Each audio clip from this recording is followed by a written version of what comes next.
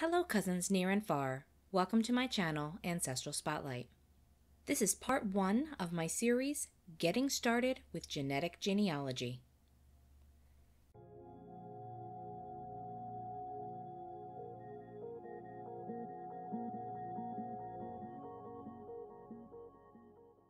Today, we're looking at 5 terms you should know for genetic genealogy. Chromosome. By definition, a thread-like structure made up of DNA. Our DNA has 23 pairs of chromosomes. There are 22 autosomes, also known as autosomal DNA, with the 23rd pairing being the sex chromosome, Y-DNA, and mitochondrial DNA. You'll see abbreviated as mtDNA.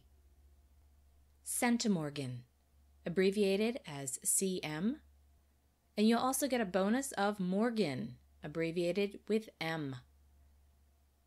They are a unit of measurement reflecting the distance from one point to another on a chromosome, from starting location to ending location. Segment.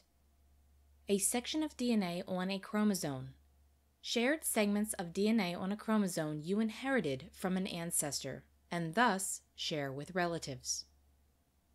SNPs, SNPs, pronounced SNPs, stands for single nucleotide polymorphisms, a common genetic variation that is a single pair-based difference in the DNA of a specific ancestor, also called a mutation, which is then passed down through descendants until another SNP occurs.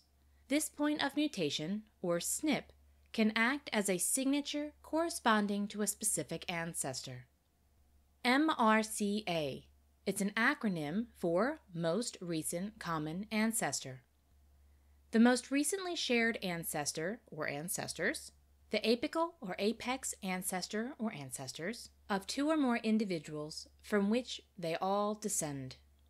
The most recent common ancestor for siblings are the shared parents, or parent. The most recent common ancestor for first cousins are the shared grandparents, or grandparent. I hope you found this video helpful. Check out the next video linked on screen, along with others you may find interesting. Links will also be in the description box below. Thanks for watching.